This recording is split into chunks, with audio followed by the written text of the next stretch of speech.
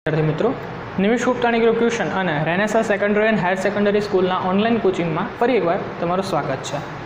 धोरण 8 सामाजिक विज्ञान विषय अंदर आपणे बीजो पाठ अपनी आसपास शू शुरू है। छेल्ला लेक्चर अंदर आपणे मित्रों वातावरण विषे बात करी थी। हवे आजना लेक्चर अंदर आपणो जे छेल्लो टॉपिक है ए जीवावरण, एना विषे आपणे बात करवानी छे। पृथ्वी परना मुख्यत्वे आवरणों केटला अने कया कया तो एनी बात करो, थोड़ुंक रिवाइज करिए, पछी आपणे आजना टॉपिक पर आवीए।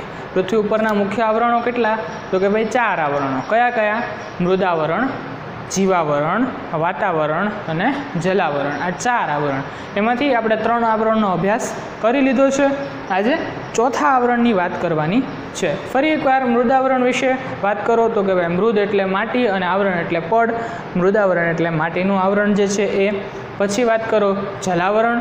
जलावरण एटले पृथ्वीनी सपाटीनो जेटलो जे विस्तार छे ए पाणीथी घेरायेलो छे एने आपणे जलावरण तरीके ओळखशुं। त्यारबाद आपणे वातावरणनी वात करी हती। पृथ्वीनी सपाटी उपर जे विस्तार छे ए घेरायेलो छे, बराबर, सेनाथी तो कि हवाना आवरणथी, एने आपणे वातावरणनुं नाम आप्युं हतुं। त्यारबाद हवे आजनो जे टॉपिक छे जीवावरण। हवे जीवावरण विषे बात करीए तो जीवावरण एटले शुं? तो कि भाई आ 3 आवरण जे छे एने भेगा करो एटले माणस छे, सजीव सृष्टि छे, ए जीवन, एनु जीवन जे छे ए शक्य बने, तो एने आपणे कहेशुं जीवावरण। चालो जोईए। पृथ्वी पर मृदावरण, जलावरण अने वातावरणना जे भागमां जीवसृष्टि व्यापी छे तेने जीवावरण कहेवामां आवे छे। जो फरीवार मृदावरण, मृदावरण एटले जमीननो भाग जे छे ए। जलावरण एटले के पाणीनो विस्तार, आपणे जे पीवा माटे उपयोग करीए छीए, आपણા अन्य कामो माटे उपयोग करीए छीए ए। अने वातावरण, वातावरणमांथी આપણને शुद्ध हवा मळे छे, बराबर। वातावरणनी अंदर हवा छे એટલા માટે હું બોલું છું એ તમારા સુધી પહોંચે છે, સંભળાય છે, બરાબર। તો આ 3 મૃદાવરણ, જલાવરણ અને વાતાવરણના જે ભાગમાં जीवसृष्टि व्यापी है, आ 3 विस्तारनी अंदर ज्यां आगळ जीवसृष्टि एटले के सजीवो आवेला छे एने आपणे कहेशुं जीवावरण, बराबर। त्यारबाद पृथ्वी पर जीवावरण ए महत्वनुं आवरण है। ज्यां जीवन है एवुं आवरण आ पृथ्वीनी अंदर है, ई आपणे छीए, आपणे बधा रहीए छीए आनी अंदर, बराबर। तो आ जे आवरण है ए खूब ज महत्वनुं आवरण है। सौर परिवार में पृथ्वी ज एक एवो ग्रह है कि जेने जीवावरण है। पृथ्वी एक एवो ग्रह है सूर्यना परिवार में। सूर्यमंडल विषय तमे 8मा धोरण में भणशो विज्ञाननी अंदर। सौर परिवार, सूर्यनो पोतानो परिवार, केम आपणो परिवार होय एम सूर्यनो पण पोतानो परिवार है। ग्रहो, उपग्रहो, आ बधी वस्तु विज्ञाननी अंदर तमारे भणवानी है। पृथ्वी एवो ग्रह है कि जेने जीवावरण है। त्यारबाद पृथ्वी परनी जीवसृष्टि में हवे आ जीवसृष्टि में तमे कोनो कोनो समावेश करो छो तो जो वनस्पतिओ, प्राणीओ, जीवजंतुओ अने मानवो। फरीवार पृथ्वी परनी जीवसृष्टि में कोनो कोनो समावेश थाय छे? वनस्पतिओ, प्राणीओ, जीवजंतुओ अने मानवो। आटला लोको जे छे एनो समावेश आ जीवसृष्टिनी केटेगरीनी अंदर करवामां आवे छे। आपणे सौ खोराक अने बीजी घणी बधी वस्तुओ माटे जीवावरण पर आधारित है। हवे आपणो जे खोराक है ई पछी आपणी जे रोजबरोजनी क्रियाओं है, आपणुं बधानुं जे गुजरान चाले छे, आ बधी प्रवृत्तिओ है ई केवा शो लेवा करी शको छो तमे? जीवावरण है एटला माटे, बराबर। त्यारबाद वनस्पतिओ अने प्राणीओ विना आपणे जीवी न शकीए। हवे वनस्पतिनी वात करो तो वनस्पतिमां मोटा भागना शाकभाजीओ है, फळो है, फूलो है, आ बधी वस्तुओ आपणे रोजबरोजना जीवन में उपयोग करीए छीए। हवे एक वस्तु विचारो कि आ वनस्पतिओ न मळती होत, बराबर, तो आपणे आपणो मोटो प्रश्न ऊभो थात, शुं? खोराकनो। शुं तमे खात, बराबर। तो आ वस्तु क्यारे शक्य छे? कि ज्यारे जीवावरण पृथ्वी पर आवेलुं छे एटला माटे, बराबर। अपना अस्तित्व और निर्वाहनो आधार जीवावरण है। अपने अपना अस्तित्व, मैं तमने हमणां ज कीधुं, वनस्पति न होत तो तमे तमारुं जीवन केवी रीते चलावे, ई प्रश्न ऊभो थयो, बराबर। तो जीवावरण है एटला माटे पृथ्वी पर सजीव सृष्टि अस्तित्व में है। वनस्पतिओ है, प्राणीओ है, एटला माटे आपणे आपणुं जीवन टकावी शकीए छीए, आपणे आपणुं गुजरान चलावी शकीए छीए। બરાબર. ત્યારબાદ જીવાવરણ જે છે એના બે વિભાગમાં વહેંચવામાં આવ્યું. હવે જૈવિક અને અજૈવિક આ બે એના પ્રકાર પડશે. જૈવિક વિભાગ છે એની અંદર શેનો સમાવેશ થાય છે, અજૈવિક વિભાગ જે છે એની અંદર શેનો સમાવેશ થાય છે એ આપણે હવે જોઈએ. અજૈવિક વિભાગમાં મૃદાવરણ, બરાબર, જલાવરણ અને વાતાવરણનો અભ્યાસ કરવામાં આવે છે. અજૈવિક વિભાગમાં 3 કયા?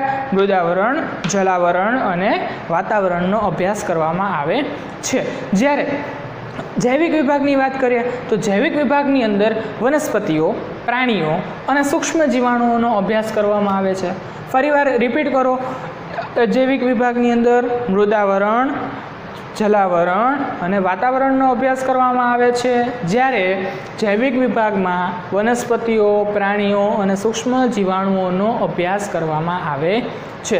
આ જીવાવરણ જે છે એ ટૂંકનોંધ બહુ નાની છે, બરાબર, આટલી જ જે છે એ ટૂંકનોંધ છે. ફરીવાર રિપીટ કરીએ. પૃથ્વીના મૃદાવરણ, જલાવરણ અને વાતાવરણના જે ભાગમાં જીવસૃષ્ટિ વ્યાપી છે તેને જીવાવરણ કહેવામાં આવે છે. મારી સાથે બોલતા જાઓ. વ્યાખ્યા આપણે 2 થી 3 વાર રિપીટ કરવાની છે જેથી કરીને તમને સરસ મજાની રીતે યાદ રહી જાય. પૃથ્વીના મૃદાવરણ, જલાવરણ અને વાતાવરણના જે ભાગમાં જીવસૃષ્ટિ વ્યાપેલી છે તેને જીવાવરણ કહેવામાં આવે છે. ફરીવાર હજી એકવાર રિપીટ કરો.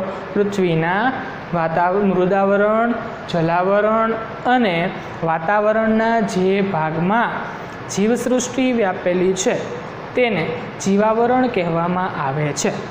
બરાબર. ત્યારબાદ પૃથ્વી પર જીવાવરણ એ એક મહત્ત્વનું આવરણ છે. જીવાવરણ છે એટલા માટે આપણે બધા અહીંયા આગળ સરસ મજાનું રીતે પોતાનું જીવન છે એ ટકાવી શકીએ છીએ. હવે વિચારી લો કે આ પૃથ્વી પર આપણે છીએ પણ હવા જ ન હોત તો તમે જીવી શકે? આ હું કે તમે એકય ન જીવી શકે, બરાબર. સેમ વસ્તુ પૃથ્વી પર મૃદાવરણ જ ન હોત તો આપણે ગુજરાન ચલાવી શકે? ન ચલાવી શકે. આપણે રહેવું ક્યાં એ મોટો પ્રશ્ન ઊભો થાય. મૃદાવરણ એટલે માટીનું આવરણ, બરાબર. ત્યારબાદ જલાવરણની વાત કરો. પૃથ્વી ઉપર પાણી જ ન હોત તો આપણે શું કરે? પી શકે? જીવી શકે? ન જીવી શકે. તો આ બધી વસ્તુ ખૂબ જ મહત્ત્વના આવરણો છે માનવી માટે. સૌર પરિવારમાં પૃથ્વી એક એવો ગ્રહ છે કે જેને જીવાવરણ છે. પૃથ્વી એક જ એવો ગ્રહ છે કે જેની અંદર આ જીવસૃષ્ટિ વ્યાપેલી છે. એટલા માટે આ પૃથ્વી જે છે એની અંદર આપણે બધા ટકી શકીએ છીએ. આ ત્રણે આવરણો જે છે એ પૃથ્વી પર આવેલા છે એટલા માટે પૃથ્વી ઉપર જીવાવરણ શક્ય છે. હવે સામેની વસ્તુએ તમે કલ્પના કરો મંગળ ગ્રહની, બરાબર, જ્યાં આગળ જીવન શક્ય છે એમ કહે છે પણ પાણી નથી, બરાબર. તો આ વ્યવસ્થા આપણે શું પાણીના જગ લઈને જઈએ? નહીં. તો આ વસ્તુ 3 આવરણ જ્યારે શક્ય હોય, ઉપલબ્ધ હોય ત્યારે જ ત્યાં આગળ માનવ જીવન શક્ય છે. ખાસ વસ્તુને યાદ રાખજો. ત્યારબાદ પૃથ્વી પરની જીવસૃષ્ટિમાં વનસ્પતિઓ, પ્રાણીઓ અને જીવજંતુઓનો સમાવેશ કરવામાં આવે છે. ફરીવાર જો હવે જીવાવરણમાં કોનો સમાવેશ કર્યો તમે? વનસ્પતિ, પ્રાણી, જીવજંતુ અને માણસો એટલે કે આપણે, બરાબર. આટલા વસ્તુઓ જે છે એના સમાવેશ કરવામાં આવે છે. આપણે સૌ ખોરાક અને બીજી ઘણી બધી વસ્તુઓ જીવાવરણમાંથી પ્રાપ્ત કરીએ છીએ, બરાબર. આ ખોરાક છે એ આપણે ઉદાહરણ લઈએ વનસ્પતિ છે અથવા તો શાકભાજી છે, બરાબર. આ શાકભાજીઓ છે એ શેમાંથી તમે પ્રાપ્ત કરો છો? આપણી જીવસૃષ્ટિમાંથી, બરાબર. ત્યારબાદ પ્રાણીઓ. આપણી ઘણી બધી પ્રવૃત્તિઓ છે. અત્યારના સમયમાં આપણે ટ્રાન્સપોર્ટના વાહનો જોઈએ છીએ. પહેલાંના સમયમાં તો માણસ પ્રવૃત્તિ માટે એક જગ્યાએથી બીજી જગ્યાએ માલસામાનને પહોંચાડવા માટે બળદનો, ઘોડાનો, ઊંટનો, આવા બધા પ્રાણીઓનો ઉપયોગ કરતો હતો. હજી આજની તારીખે તે પ્રાણીઓ જે છે એ રાખે જ છે, માણસો પણ પોતાના શોખ માટે રાખે છે, બરાબર. તો આ વસ્તુઓ જે છે એ શક્ય ન બને જો જીવાવરણ જે છે એ આવેલું ન હોય. ત્યારબાદ વનસ્પતિઓ અને પ્રાણી વિના આપણે જીવન જીવી શકીએ નહીં. એ તો વસ્તુ હકીકત છે. વનસ્પતિ જો ન હોય તો આપણો ખોરાકનો મેઇન પ્રશ્ન ઊભો થાય.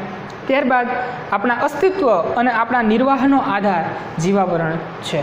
આપણું અસ્તિત્વ, હવે આપણે આપણું અસ્તિત્વ ક્યારે ટકાવી રાખી શકીએ? કે ભાઈ આજે આપણું આપણે રહી શકીએ એવું સરસ મજાનું ઘર છે, તો ઘર છે એ કઈ કેટેગરીમાં આવશે? જમીન ઉપર, તો કે ભાઈ મૃદાવરણ.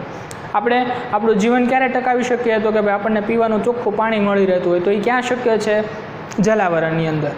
ત્રીજી વસ્તુ આપણે ક્યારે તંદુરસ્ત રીતે જીવી શકીએ તો કે આપણને સારામાં સારી શુદ્ધ હવા મળી રહે, તો શેમાં આવશે? વાતાવરણ. 3 આવરણ થયા. એટલા માટે તમે કહી શકો કે આ જે પૃથ્વી છે એના ઉપર આપણે જીવન પોતાનું ટકાવી શકીએ છીએ, આપણે આપણું અસ્તિત્વ ટકાવી શકીએ છીએ અને માણસ છે એ પોતાની પ્રવૃત્તિઓ કરી અને પોતાનું ગુજરાન, પોતાનું જે જીવન નિર્વાહ છે એ પોતે આવક મેળવીને કરી શકે છે. બરાબર. ત્યારબાદ જીવાવરણને 2 વિભાગમાં વહેંચવામાં આવે છે, એક જૈવિક અને બીજું અજૈવિક. હવે અજૈવિકની વાત કરીએ તો અજૈવિક વિભાગની અંદર મૃદાવરણ, જલાવરણ અને વાતાવરણનો અભ્યાસ કરવામાં આવે છે. જ્યારે એની સામે જૈવિક વિભાગની વાત કરીએ તો જૈવિક વિભાગની અંદર વનસ્પતિઓ, પ્રાણીઓ અને સૂક્ષ્મ જીવાણુઓનો અભ્યાસ કરવામાં આવે છે. હવે ત્યારબાદ આપણે જોઈએ કે આ 4 આવરણ આપણને બધાને મળ્યા છે. માણસની સૃષ્ટિ, માણસને, પ્રાણીઓને આ બધાને એક વરદાન સ્વરૂપે આ 4 આવરણ મળ્યા છે. પણ આપણે આપણી પ્રવૃત્તિઓ માટે, આપણા સ્વાર્થ માટે, આપણે આપણો વિકાસ કરવા માટે થઈ અને કેટલીક એવી પ્રવૃત્તિઓ કરી છે કે જેનાથી આ આવરણો છે એનું બેલેન્સ છે, જેની સમતુલા છે એ ખોરવાની છે. બરાબર. આપણી કેટલીક પ્રવૃત્તિઓ છે તો આજે માણસની પ્રવૃત્તિ છે એની આ આવરણો પર શું અસર થાય છે હવે આપણે એ જોવાની છે. માણસ પોતાના સ્વ વિકાસ માટે કેટલીક પ્રવૃત્તિઓ જાણે અને અજાણે કરે છે. આપણે આપણો વિકાસ થતો હોય ને, માણસનો પોતાનો કુદરતી ગુણધર્મ છે, માણસનો પોતાનો કુદરતી સ્વભાવ છે કે મારું સારું થતું હશે ને એ માટે હું બીજાનું ગમે તે અને ગમે તે રીતે અને ગમે તે હદે ખરાબ કરીશ. બરાબર. આ માણસનો કુદરતી સ્વભાવ જ છે. એ ભલે હું હોઉં, તમે હો કે કોઈ પણ XYZ વ્યક્તિ હોય, પોતાના વિકાસ માટે, સ્વ વિકાસ માટે એ કેટલીક પ્રવૃત્તિઓ જાણી જોઈને કરે છે. હું જે તે પ્રવૃત્તિ કરીશ એનાથી શું અસર થશે એ મને ખબર જ હોય, છતાંય હું એ વસ્તુ કરું. બરાબર. તો એ જાણે ને અને અજાણે મને હું જે તે વસ્તુ કરું છું એનાથી એના પરિણામ શું આવશે એ મને નથી ખબર. એ અજાણતા થયેલી પ્રવૃત્તિ છે. તો આ જાણીતી રીતે અને અજાણીતી રીતે આ બંને રીતે માણસ કેટલીક પ્રવૃત્તિઓ કરે છે કે જેનાથી આ આવરણો જે છે એની સમતુલા છે એ ખોરવાય છે. ત્યારબાદ આ પ્રવૃત્તિઓથી આ આવરણોની સમતુલા જોખમાય છે. જેમ કે ખનિજો મેળવવા માટે વધુ પડતું ખોદકામ. આપણને ખબર છે કે જમીનની જેમ જેમ ઊંડે જતા જઈએ, જેટલું ઊંડે ખોદકામ કરતા જઈએ એટલું આપણને જમીનમાંથી ખનિજો મળે. હવે આ જમીનની અંદર તમે જેટલું ઊંડું ખોદકામ કરશો એટલું ઊંડું તમને જમીનનું જે બેલેન્સ છે, જમીનનું જે આવરણ છે એની અંદરના જે પડ છે, માટી, રેતી, કાંકરા, કાંપ, આ બધી વસ્તુઓનું જે સમતુલા છે એ ખોરવાતી જશે. બરાબર. ત્યારબાદ ભૂમિગત પરીક્ષણો, ભૂમિગત અણુ પરીક્ષણો. આપણને ખ્યાલ છે કે આપણે બધાની પાસે સારામાં સારા શસ્ત્ર સરંજામ હોવા જોઈએ. તો શસ્ત્ર સરંજામ સારામાં સારા બનાવવા માટે થઈ અને એના ટ્રાયલ લેવામાં આવે. બરાબર. પરીક્ષણો કરવામાં આવે. કેટલી બધી વખત એ પરીક્ષણો એક વખત કરે તો એમાં કાંઈક ભૂલ હોય, બીજી વખત કરે તો કેટલી બધી વખત આ પરીક્ષણો કરવામાં આવે તો જમીન જે છે એની ફળદ્રુપતા, એમનું જે બેલેન્સ છે, એની જે સાથે સાથે વાતાવરણની અંદર એ દૂષિત વાયુઓ જે છે એ ભળે. તો આ બધી વસ્તુઓ જે છે એ ઘણા બધા નુકસાનો કરતી હોય છે. ખનિજ તેલ શોધવા, ખૂબ ઊંડું ક્ષારકામ, વધુ પડતા પાતાળ કૂવા વગેરે પ્રવૃત્તિઓથી મૃદાવરણ જોખમાય છે. આ બધી પ્રવૃત્તિઓ છે એ કરીએ તો છેલ્લે અલ્ટિમેટલી નુકસાન જે છે એ ભોગવવાનું છે. કોને? તો કે ભાઈ માનવજાત અને સમગ્ર જીવસૃષ્ટિને જ. બરાબર. ત્યારબાદ શહેરો અને ગામડાઓમાંથી અશુદ્ધિઓ તેમજ ઔદ્યોગિક કચરો ઠલવાતા જળાશયો ગંદા બને છે. આપણે ગ્રામ્ય વિસ્તારોની વાત કરીએ અથવા તો ઔદ્યોગિક એકમોની વાત કરીએ તો આ બંને વસ્તુઓ એવી છે કે જેમના પોતાના કચરા છે. ઔદ્યોગિક એકમોનો બાયોવેસ્ટ છે, બરાબર, મેડિકલનો બાયોવેસ્ટ છે. આ બધો જ કચરો જે છે એ જળાશયોમાં ઠાલવવામાં આવે છે. ત્યારબાદ કેટલીક મોટી મિલો છે એના જે વેસ્ટ છે એ પ્રવાહી સ્વરૂપની અંદર સીધા એમને નદીઓની સાથે જ જોડી દીધા છે. એટલે કે એનો જે કચરો છે એ સીધો નદીમાં જ ભળી જાય. તો આ વસ્તુ જે છે એના લીધે આ પીવાના પાણીની સમસ્યા છે એ વિકટ બનતી જાય છે. નદીઓ, જળાશયો જે છે એ ગંદા બનતા જાય છે. તો આ બધી વસ્તુનું છેલ્લે તમે સરવાળો માંડો તો એ નુકસાન કોને ભોગવવાનું છે? સમગ્ર માનવ જાતને. બરાબર. તો ચાલો હવે આજના લેક્ચરની અંદર આપણે જેટલું ભણ્યા હું અહીંયા રિવાઇઝ કરું છું, મારી સાથે બોલતા જાઓ એટલે આ ટૂંકનોંધ છે એ સરસ મજાની રીતે પાકી થઈ જાય. પછી આપણે આપણો લેક્ચર જે છે એ પૂરો કરીએ. બરાબર.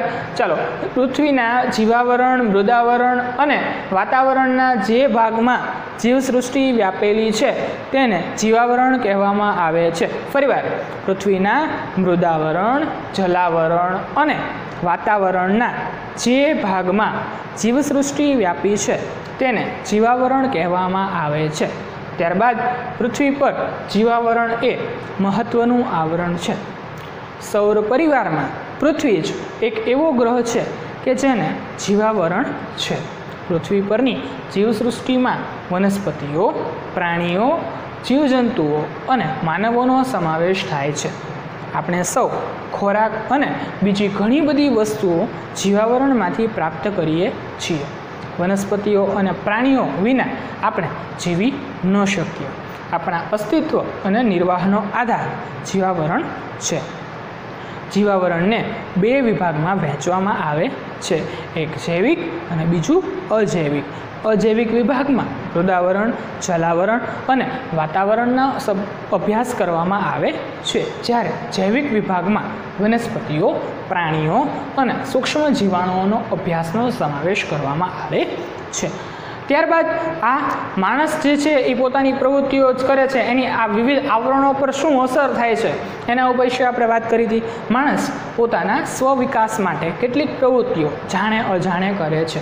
આ પ્રવૃત્તિઓથી આ આવરણોની સમતુલા જે છે જોખમાય છે. જેમ કે ખનિજો મેળવવા માટે વધુ પડતું ખોદકામ, ભૂમિગત પરીક્ષણો, ખનિજ તેલ શોધવા માટે ખૂબ ઊંડું ક્ષારકામ, વધુ પડતા પાતાળ કૂવા વગેરે પ્રવૃત્તિઓથી મૃદાવરણ જોખમાય છે. શહેરો અને ગામડાઓની અશુદ્ધિ અને ઔદ્યોગિક કચરો ઠલવાતા જળાશયો પણ ગંદાઓ બનતા જાય છે. તો મિત્રો, આજના લેક્ચરની અંદર આપણે અહીંયા સુધી રાખીએ. હવે પછી મળીશું ત્યારે આપણે એક રિવિઝન લેક્ચર આવશે અને પછી આપણો ત્રીજો પાર્ટ ભારતનું બંધારણ જે છે એનો અભ્યાસ કરીશું.